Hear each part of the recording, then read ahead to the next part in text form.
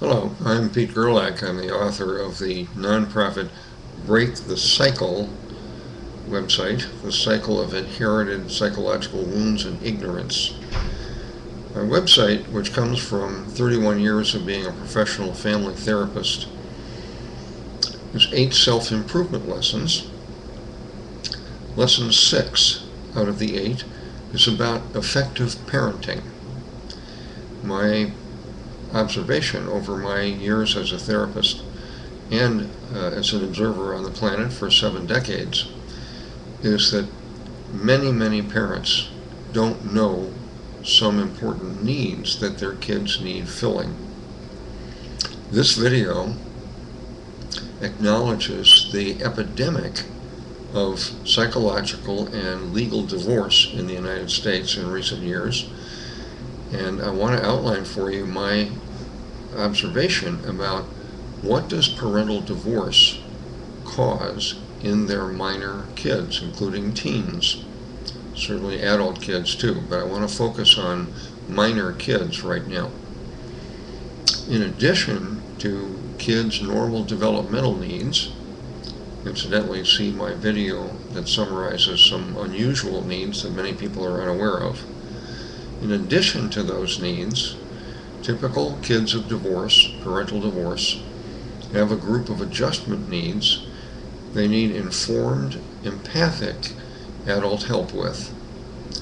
In my observation, many adults, though they love their kids and grandkids, they are not aware of these special adjustment needs in themselves and their kids. So I want to raise your awareness of some of the most important adjustment needs that kids of divorce need help with. The very first adjustment need, a big one, is the need to grieve a whole web of losses that their parents' divorce causes. Many times these losses are beyond articulation. Kids can't say, gee, I've lost my security.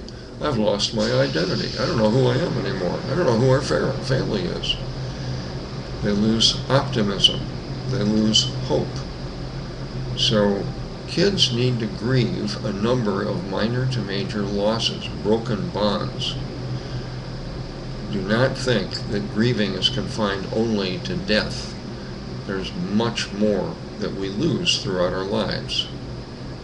Lesson 3 in my website gives a great deal more insight and information about the complex, vital process we all need to know about called good grief.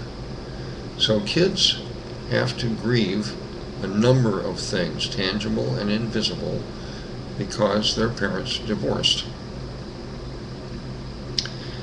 Kids, typically minor kids, need to regain their trust and their hope that about many things. Security and hope about, well, I'm safe, even if my parents have divorced. My parents are safe. They're each okay. My siblings are okay. My grandparents are okay. Basically, life is safe, and there's hope for the future, and we're all okay, despite the fact that my parents can't get along and they fight all the time. That's a major adjustment task that can take many years. Without adult help, many times kids don't achieve that, don't fill that need. Do you know any such kids? Another thing that typical kids need is to clarify their own identity after their parents' divorce. Like, well, who am I? Am I a normal kid? Am I a weird kid? Are my parents crazy? Are my parents bad? Am I bad? Did I cause my parents' divorce? Who am I? Am I all right? They need time to re-clarify and reaffirm, this is who I am despite my parents' inability to live together.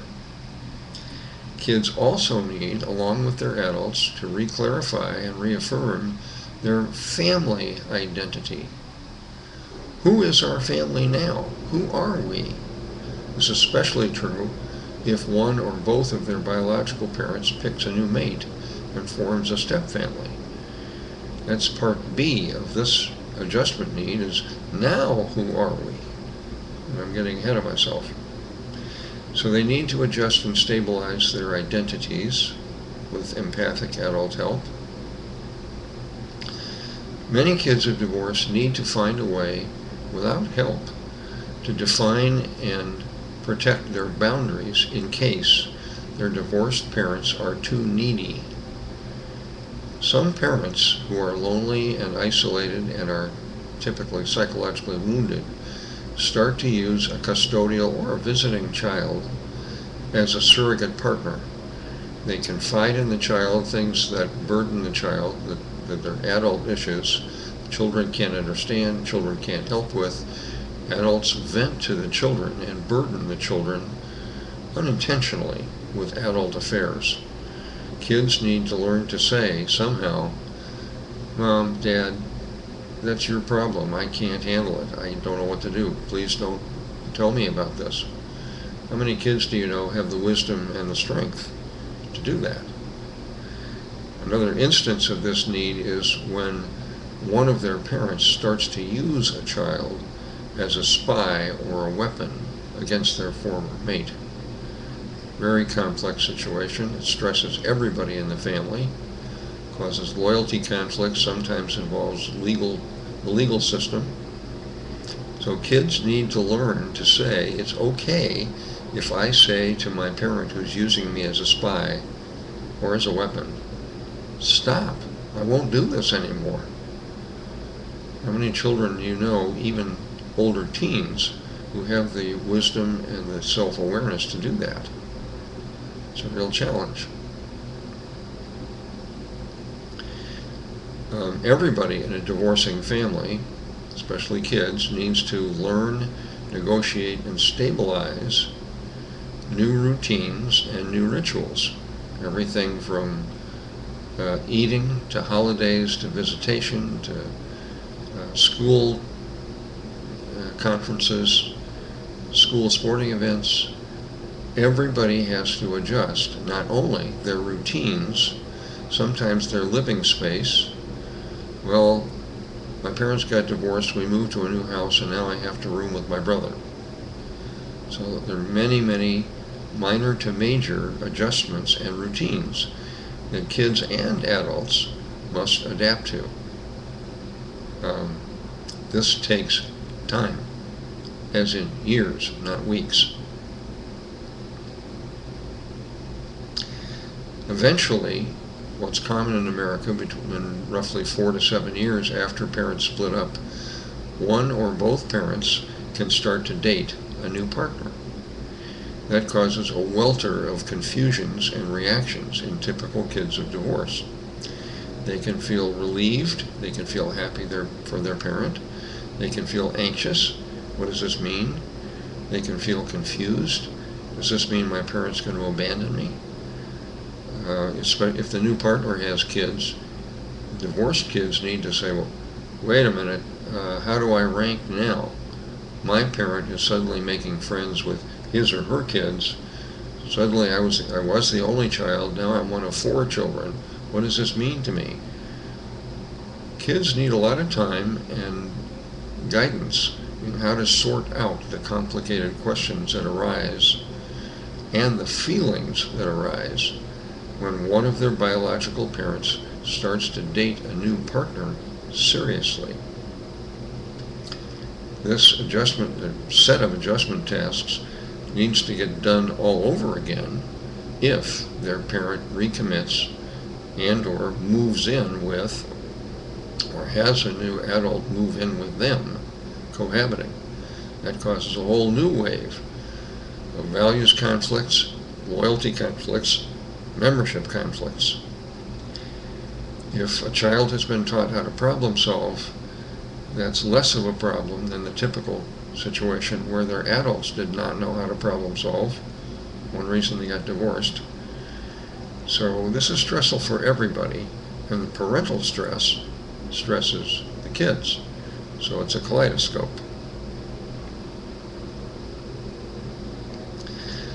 As kids are adapting to all the things I just quickly outlined, they also need, for their own sake, to stay focused on their progress at school, their progress on learning how to become socially adept, learn other life skills, and progress on their many other developmental needs, all at once. As you see, the plates of typical minor kids and teens whose parents divorce, their plates are full. They have a lot of losses to grieve, changes to master. They need empathic, patient, adult guidance and help. Many kids don't get that, which enhances their psychological wounds and creates problems later in their lives. So if you are thinking of divorce and you're a parent, or you are divorcing, and or you're a divorced parent in a step-family, I invite you and your other family adults, make it a point to become aware what are the developmental needs that each of your minor kids is trying to master, and what are the many adjustment needs. Each kid has a unique mix of developmental and adjustment needs, but the key is they need informed, aware adult help. To be the best you can be at doing this difficult challenge, you the adult, you the parent, and any new partner, and your own parents and aunts and uncles and supporters, you all need to have your true selves running your life. If you don't know what that means, you may be guided without knowing it by a false self that will amplify every problem in your life and your kids' lives.